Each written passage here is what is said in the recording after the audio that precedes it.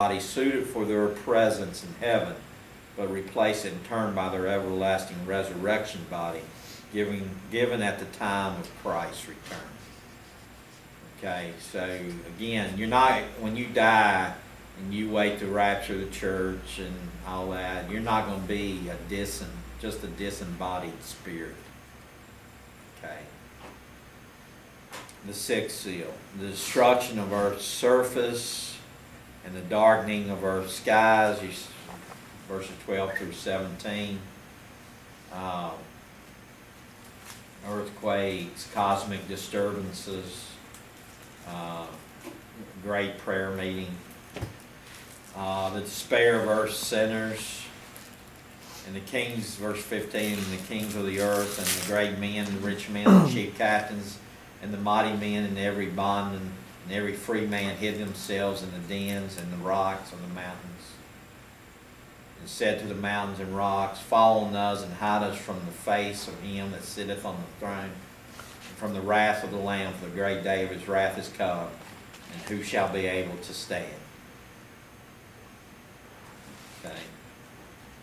So it's not that they don't understand the truths. Even the devils believe, but you know, they're not right. So there's an interlude in chapter 7. There's a sealing of the servants of God in chapter 7. So God seals 144,000 Hebrew Billy Grahams, Hebrew, a great evangelist, whoever you like is a great evangelist, okay? Doesn't mean that other people, non-Jews or others, not going to be saved. He's just going to seal. These people are going to share the gospel.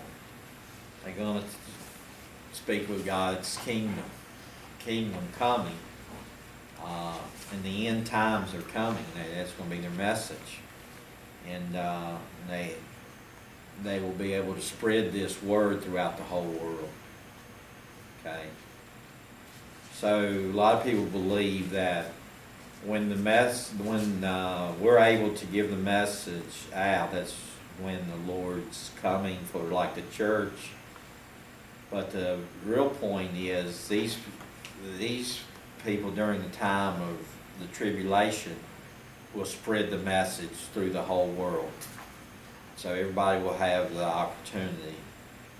Okay. But then, remember in Jesus' words, then the end comes. Okay. Matthew 24:14 is what I'm referring to. And this gospel of the kingdom shall be preached unto all nations, and then shall the end come. Okay.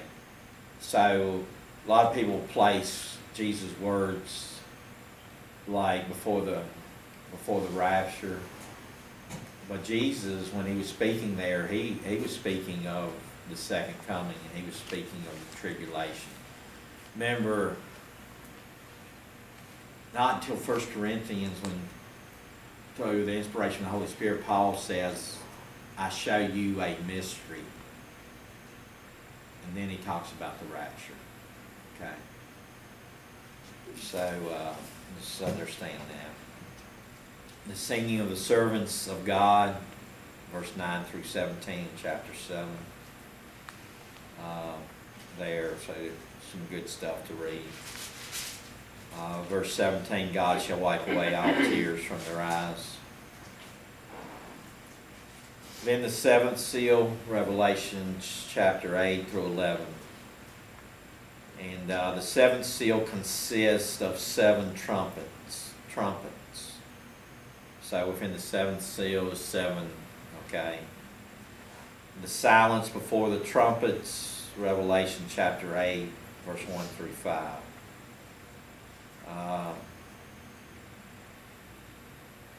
So it's not slightest sound or movement. You can hear a pin drop. Okay. As merciful and patient God awaits further repentance. but all to no avail. See, God that takes no pleasure in the death of the wicked. He wants to see the wicked. He wants to see his people saved. The silence lasts for 30 minutes. The number 30 in the Bible is often associated with mourning. Israel mourned 30 days over the death of both Aaron and Moses. The sounding of the trumpets, and the 7 angels which had the 7 trumpets prepared themselves to sound. Verse 6. First trumpet, verse 7. It has been observed that plant life was the first to be created, and it is the first to be destroyed. Verse 7. Second trumpet. Here we read of a great mountain burning with fire.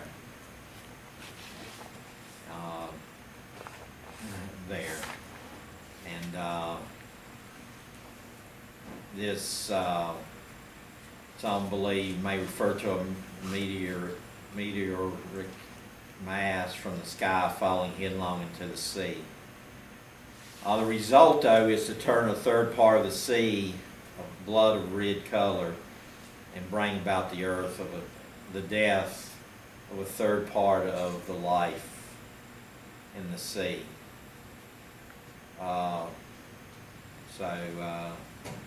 Third part of ships, by the violence the waters produce, by the falling of mass. The third trumpet then, and the third angel sounded, and there fell a great star from heaven, burning as it were a lamp. It fell upon the third part of the rivers, upon the fountains of waters. The name of the star is called wormwood. The third part of the waters became wormwood. Many died of the waters because they were made bitter. So sea salt before was contaminated. Now fresh water suffers contamination. So we need water, but see, we're seeing it contaminated. Fourth trumpet, darkening takes place. And some believe our Lord had this trumpet judgment in mind when he spoke these words, and except those days should be shortened, there should no flesh be saved, but for the elect's sake those days shall be shortened. Matthew 24:22. And there shall be signs in the sun, and in the moon, and in the stars. Luke 21:25. Amos, in the book of Amos, there's Old Testament prophecy. It says this: and it shall come to pass in that day, saith the Lord God, that I will cause the sun to go down at noon, and I will darken the earth in the clear day. It was on the 4th day that God created the sun, moon, and stars. And here the 4th trumpet. And you see the diminishing of it. Verse 13 says, and I beheld and heard an angel flying through the midst of heaven, saying with a loud voice, Woe, woe, woe, to the inhabitants of the earth, by reason of the other voices of the trumpet of the 3 angels, which are yet to sound.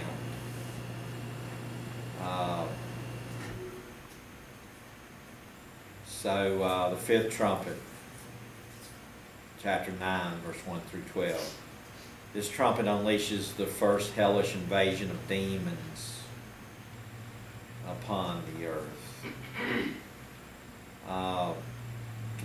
This chapter contains both 5th and 6th trumpet judgments, and very revealing about demonology. God has already made it known that there are 2 kinds of unfallen angels. There are the cherubim and the seraphim.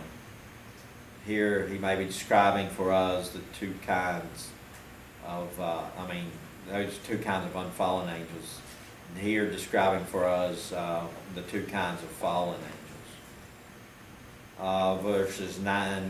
Chapter 9, verse 1 and 2 talks about their location, the bottomless pit, shaft of the abyss, indicates that there is an entrance from the surface of the earth to the heart of our planet.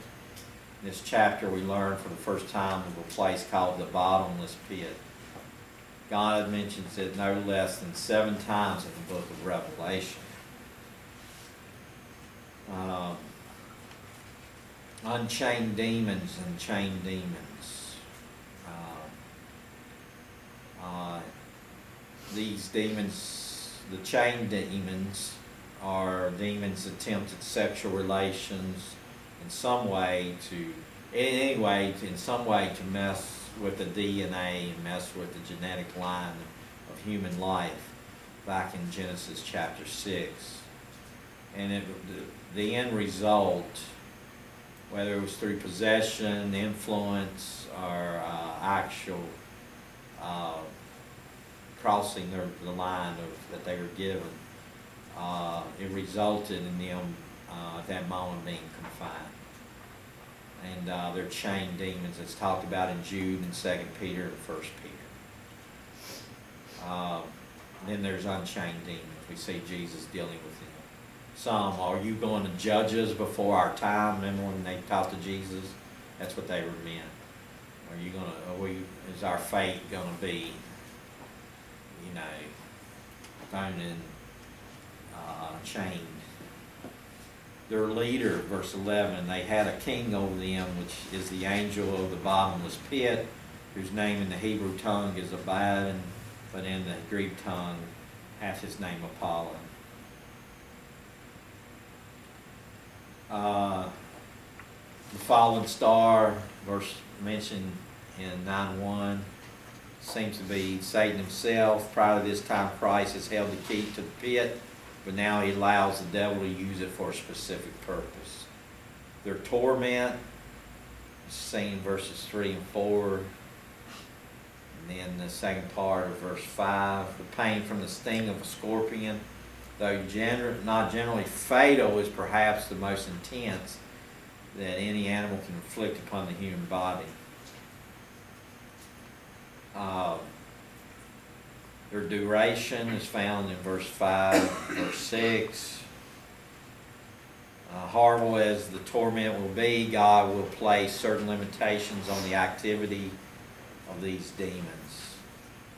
They will be limited as to what they may strike and as to how far they may go and as to how long they may do what they will do. Their description, verse 7 through 10. And then the sixth trumpet picks up in verse 13 through 21 of Revelation 9. It unleashes the second hellish invasion of demons upon the earth. The four leaders, loose the four angels. Remember, everything Satan does, he wants to copycat Jesus. He wants to copycat the Lord. He has everything God has. He has a counterfeit. God has four living creatures. Seems to indicate here that Satan wants to have his as well. The great river Euphrates, evil began. It's where false religion began, and it's where it will come to its end. The missions found in verse 15, the four angels were loose, which were prepared for an hour and a day and a month and a year for to slay the third part of men. 1/3 of humanity is killed through fire, smoke, and brimstone. 1/4 had already been slain by the fourth seal. Okay, so massive loss of life. Their number and the number of the army of the horsemen were 200,000. And I heard the number of them. This mighty army would occupy a territory 1 mile wide and 87 miles long. The description then is given in verse 17. Verse 19 says, for their power is in their mouth and in their tails, for their tails are likened to serpents and had heads, and with them they do hurt. We see their effect in verse 20 and 21. At this point, over 1/2 of the world's population has been wiped out. And what is the response of the survivors? Total unrepentance. and even intensified rebellion. Verse 20, 21 of chapter 9. Neither repented they of their murders, nor of their sorceries, nor of their fornication, nor of their thefts. See, they didn't repent of that. They just become more and more angry. Okay. There's an interlude, chapter 10, verse 1 through chapter 11, verse 14. 7 events occur between the 6th and the 7th trumpets. The message of the angel of God is found in verses 1 through 7 of chapter 10. So the angel of God. I saw another mighty angel come down from heaven, clothed with a cloud, and a rainbow was upon his head. And his face was as it were the sun, and his feet as pillars of fire. He had in his hand a little book open, and he set his right foot upon the sea, and his left foot on the earth. The voice, verse 3, cried with a loud voice, as when a lion roareth, and when he had cried, 7 thunders uttered their voices. Verse 4, when the 7 thunders had uttered their voices, I was about to write, and I heard a voice from heaven saying unto me, seal up those things which the 7 thunders uttered, and write them not. The vow, verse 5 and 6, the victory, verse 7. But in the days, verse 7, of the voice of the 7th angel, when he shall begin to sound, the mystery of God should be finished, as he hath declared to his servants the prophets.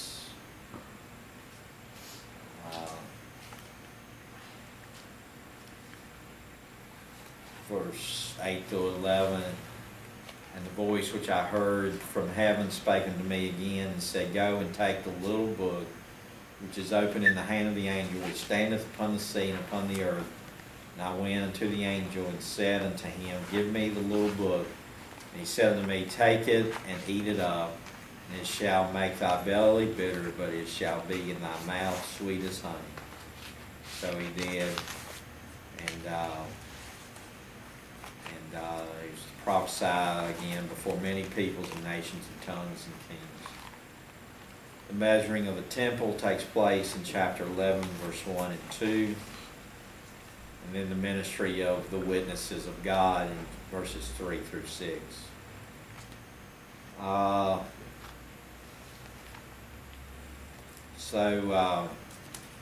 ministry of these witnesses. I will give power, chapter 11, verse 3.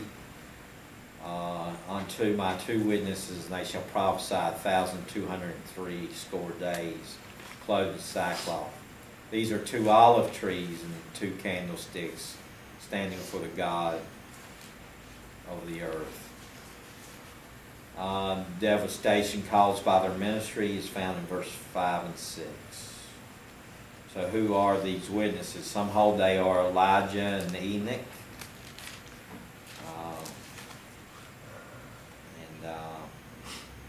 The evidence for that that people would give is that Hebrews 9:27 states that all men are appointed to die. Since these 2 men did not experience physical death, they will be sent back to witness and eventually to die a martyr's death. Some hold, though, that it is Elijah and Moses. Elijah, of course, because Malachi 4, 5, and 6 predicts that God will send Elijah during that great and dreadful day of the Lord. And then Elijah appeared with Moses on the Mount of Transfiguration to talk with Jesus. And because Elijah's Old Testament ministry of preventing rain for some 3 years will be repeated by one of the witnesses during the tribulation. Others believe Moses, and this is the evidence they give, because of Jude in verse 9, where we are informed that after the death of Moses, Satan attempted to acquire his dead body. so that God would not be able to use him against the Antichrist during the tribulation. Because Moses' Old Testament ministry of turning water into blood will be repeated by one of the witnesses during the tribulation. Because Moses appeared with Elijah on the Mount of Transfiguration. Remember, on the Mount of Transfiguration, who they see? Elijah and Moses. And notice, when they saw them on the Mount of Transfiguration, they knew who they were. And they were not soul sleeping. I mean, if we just read the Bible, you know, a lot of the questions will answer themselves. Okay, but they're martyred in verses 7 through 10. The Antichrist is allowed to kill them.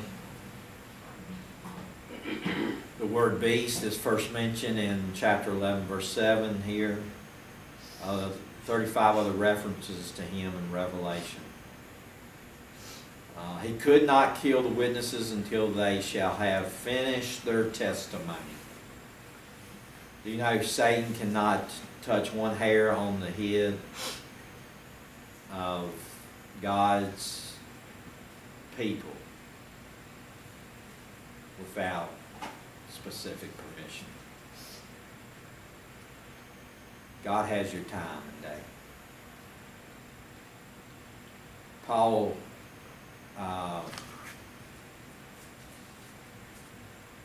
spoke of this as well. Until I finish, say I finished, he says. Until these two finishes what God has for them to do. Until you as the servant of God finish what God has for you to do. Okay. Now that doesn't mean, well, God wants me to do this, so I'll probably be done with that in 3 months. I don't want to die, so I'll just put it off. You don't know what all God has for you to do, okay? God knows. And their dead bodies shall lie in the street of the great city, which spiritually is called Sodom, in Egypt, where also our Lord was crucified. Revelation 11:8. In Jerusalem it is called Sodom because of its immorality, in Egypt because of its worldliness. So you see there it follows verses 9 and 10. But from death to life, verse 11. After 3 days and a half, the Spirit of life from God entered into them. And they stood upon their feet, and great fear fell upon them which saw them. Verse 12, from earth to heaven. And they heard a great voice from heaven saying unto them, Come up hither. And they ascended up to heaven in a cloud, and their enemies beheld them. Verse 13, God's judgment. The same hour was there a great earthquake, and the 10th part of the city fell, and in the earthquake were slain of men 7,000. And the remnant were affrighted and gave glory to the God of heaven. And we'll pick up right there next session. Help us, Lord, in Jesus' name. Amen. We're talking, looking at Revelation chapter 12 and 13. And back in 11:19, and the temple of God was opened in heaven. So the Bible speaks of the tabernacle temple in heaven. But the devil is allowed to reign on earth, Revelation 12 and 13. The devil in Israel, he's hated, of course, he's had a hatred for the Jews. And you see that in the first 5 verses, but verse 3 and 4.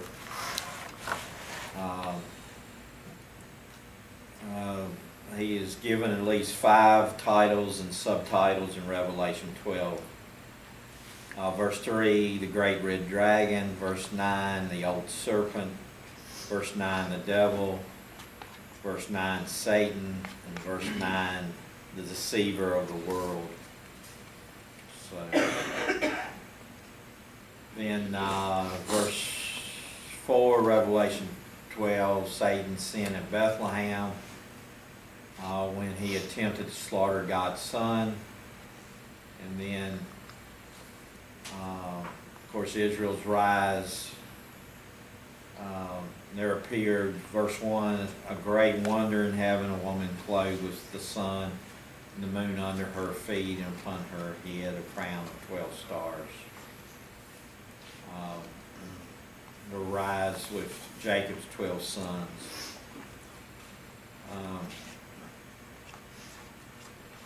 Israel's referred to as a suffering woman. The world's religious system is referred to as a bloody harlot. The world's economic system is referred to as an arrogant queen. And the true church is referred